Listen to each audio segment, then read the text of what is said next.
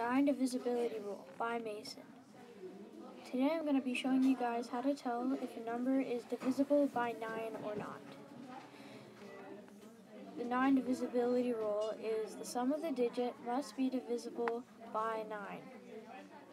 So that means 234. You add all those numbers together, that equals 9.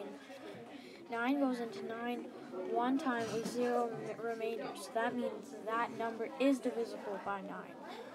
But 574, you add all those numbers together, that equals 16.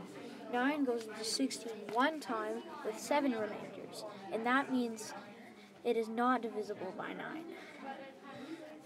I hope you like this video. Subscribe for more.